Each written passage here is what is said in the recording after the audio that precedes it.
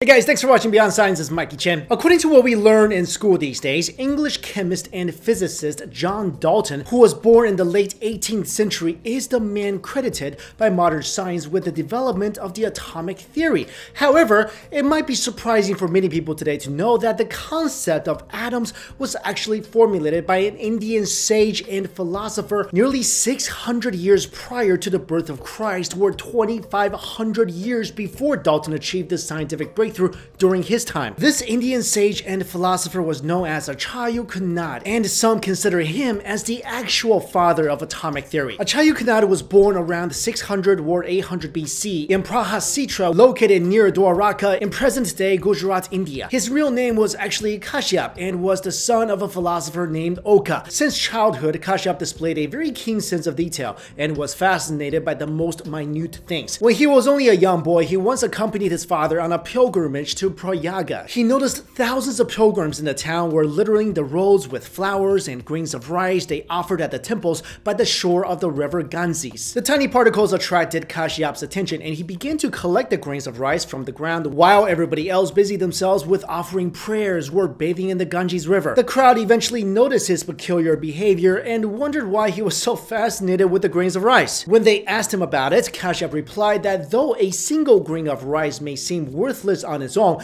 a collection of hundreds of them could make up a person's meal. This meant a collection of meals could feed a family and ultimately mankind. For this reason alone, he believed that a single grain of rice was just as important as all the riches in the world. After this incident, people started calling him Kanad, as Kan in Sanskrit means the smallest particle. Kanad pursued his interest with the unseen world and dedicated his life to conceptualizing the idea of the smallest particle. He wrote down his views and eventually passed on his knowledge to others. People began calling him Acharya, or the teacher, hence the name Acharya Kanad, which means the teacher of small particles. Kanad is believed by many to be the first to have realized the idea of an indestructible particle of matter. The theory occurred to Kanad while he was walking with food in his hand and he was breaking it into small pieces. He nibbled at the food in his hand until he was no longer able to break it down to smaller pieces. It was then that he realized that he could not divide the food into further parts and conceptualized the idea of a particle that could not be divided any further. He called that indivisible particle Parmanu, or Anu, which literally means atom. Kanad thought of the atoms as minute objects that are invisible to the naked eye and considered it indestructible and hence eternal.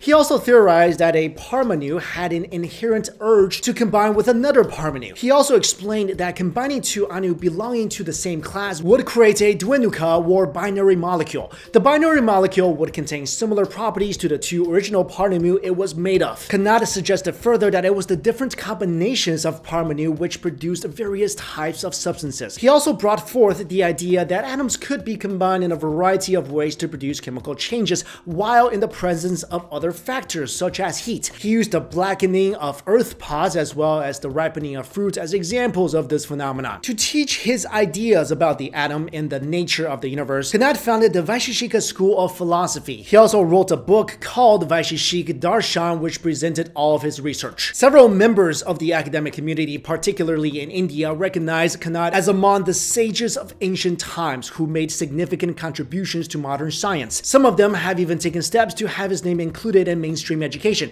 However, recognition of Kanad's Anu theory as the first plausible atomic theory over Dalton's scientific approach remains controversial. While many recognize Kanad's perspective on the physical structure of the universe as an impressive metaphysical philosophy, some maintain that it does not qualify as a scientific theory because it is not at all empirical. Kanad's idea of the atom was not attempting to rationally explain an empirical law. It did not carry an explanatory burden and was just a speculative thesis. Hence, many argue that it would be outrageous to place it in the same league with existing modern scientific theories about atoms. Though the widely accepted atomic theory today is substantially different from the one Dalton presented, Dalton's theory is still considered to be the first scientific theory of atoms because it was attempting to rationally explain an empirical law. Although the atomic theory of Kanad may not be considered empirical, and while its official place in the field of modern science is still heavily debated, its philosophical and cultural merits cannot be disputed.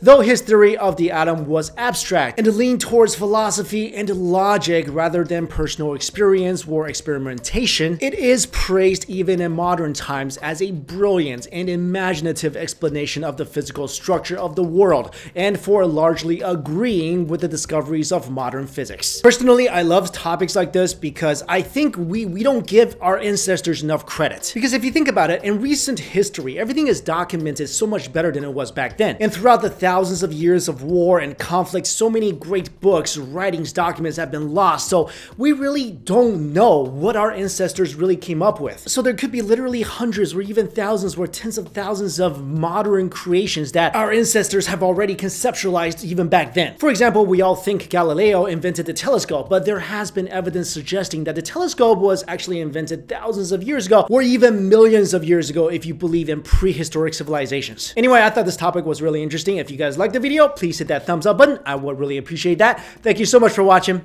See you later.